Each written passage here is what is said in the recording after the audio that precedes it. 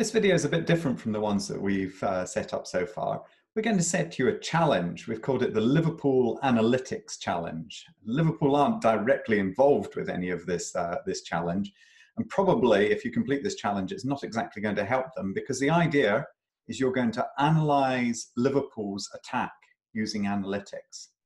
Now, the reason we can do this is we've been kindly provided with some data by LastRow. Now, LastRow is a Twitter account, and they're also very active on Reddit. And what they do is they show these lovely visualizations using tracking data of different goals, primarily goals and a few shots, and the build-up of play. And LastRow have kindly provided us with 14 different Liverpool goals from recent times. The image you're looking at just now is number 66 there. And you can see number 27 in the middle.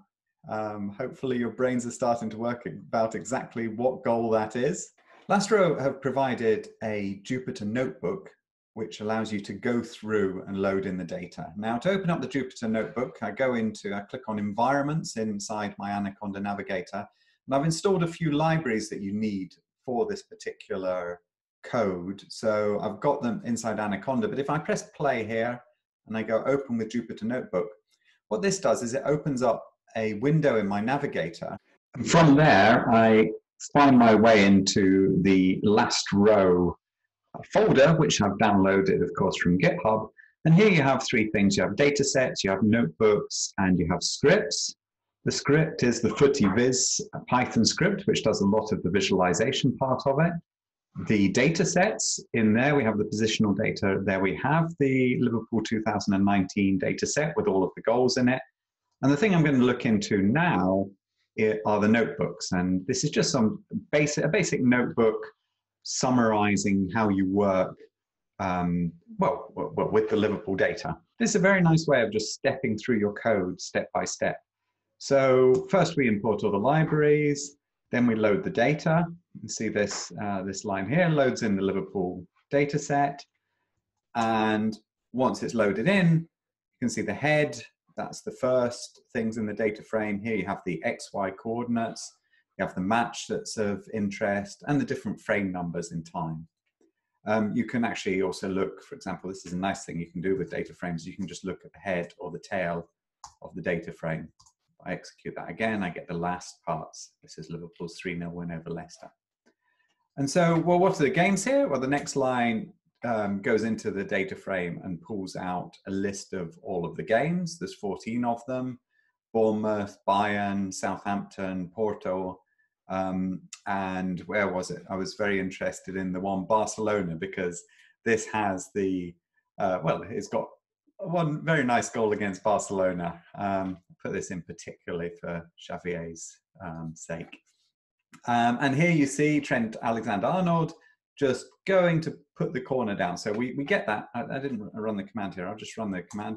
We run the command and we take out data frame at t equals 4. If I take the data frame at t equals 4.2, for example, see he's just getting slightly nearer to taking the corner. 4.5. He's standing on the ball. He's seen that Origi's in space.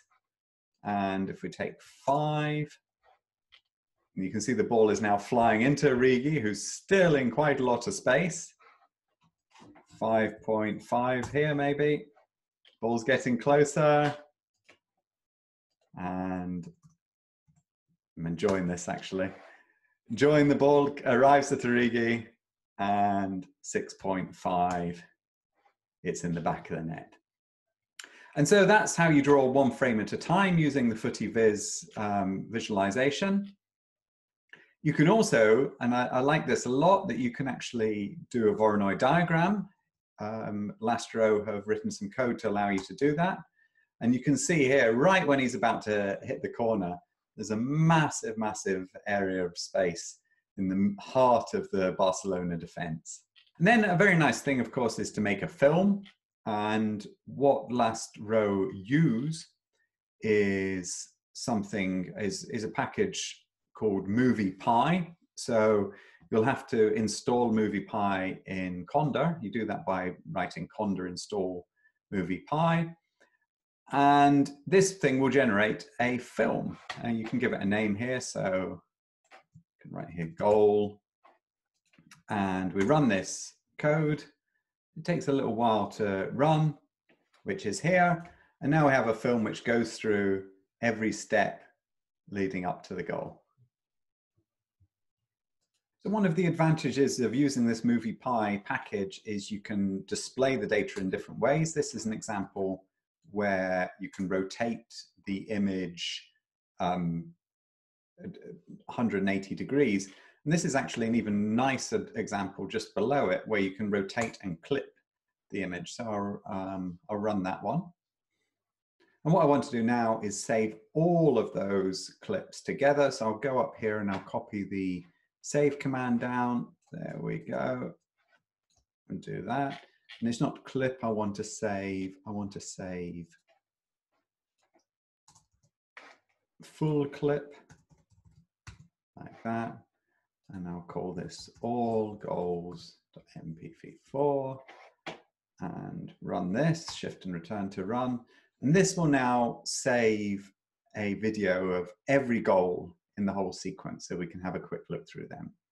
So now we've got a video of every one of the Liverpool goals, one after the other. And now I can start to say a little bit about what the Liverpool challenge is. So the challenge is for you to analyze every one of these goals using some of the analytics that we've learned in the course.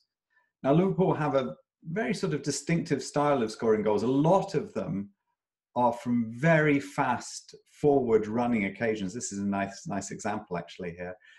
Build up in their own half or in the middle of the field, then a very rapid attacking style.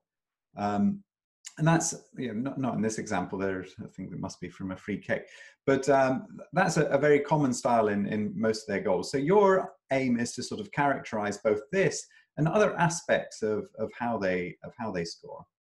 One tip I do have is I would suggest that if you're going to do this seriously, I would suggest you watch the video of the goals as well. I can't show the video here because we'll get copyright banned, but I would suggest that you watch the video of this goal and other goals. There's no point doing data analysis, especially a data analysis task like this, in isolation of watching the video. So watch the video, do your own analysis first, then start to think about how you can use data to support your own analysis or to find other things about how they score. I think that's always, in an approach like this, is always important that you combine both your footballing knowledge with your data science knowledge, especially when we've only got 14 goals to go on. So here's the challenge. It's to prepare an analytics-driven opposition analysis of how Liverpool score goals. I'd like you to use one or more of the tools that you've learned so far.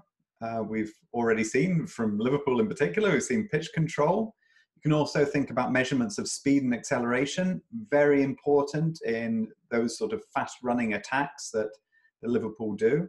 Passing networks is something you can do, pass maps. You can also think about value. I haven't mentioned expected goals, or if you're interested in pass value and so on. Use those types of things to analyze the data. Feel free to combine this with other data available from other sources on Liverpool. There's lots of stuff on their expected goals and so on. Think a little bit about that. Then what you should do is produce an output in the form either of a short report, a video, that can be communicated either to a coach, a video analyst, or to players. So this part of the output should be something which can be directly used by a football team. And I think you should sort of imagine yourself that you're a data scientist who's asked to prepare a report on Liverpool, who the team you're working for is going to meet the next weekend. Then you should also write some sort of separate technical details of what you do in a separate appendix. And once you've done all of that, post a link in either in the comments below or onto Twitter using the hashtag FOT, Friends of Tracking, if you would like to enter a competition. And we thought what we'd do is if we think your analysis is the best analysis, we'll invite you on Friends of Tracking if you'd like to come and give a little talk about what you've been doing. And so we've set a deadline for this for the 11th of May that you have to post your entries. And one of the reasons we've done that is you might also consider submitting your entry to the Seattle Sounders Soccer Analytics Conference. And that starts in, I think it's the 6th of May it starts, but they've got a deadline for their data analytics competition on the 10th of May. So it would be very nice if you want to use the Liverpool data set as an example to send in for that. They're open to all sorts of different data set usage. You can use the stats bomb, you can use the Y-Scout data and send in something to them. But this Liverpool data set is one of the possibilities, and the deadline for their submissions is the day before. It's the 10th of May. Well, good luck and look forward to seeing your submissions.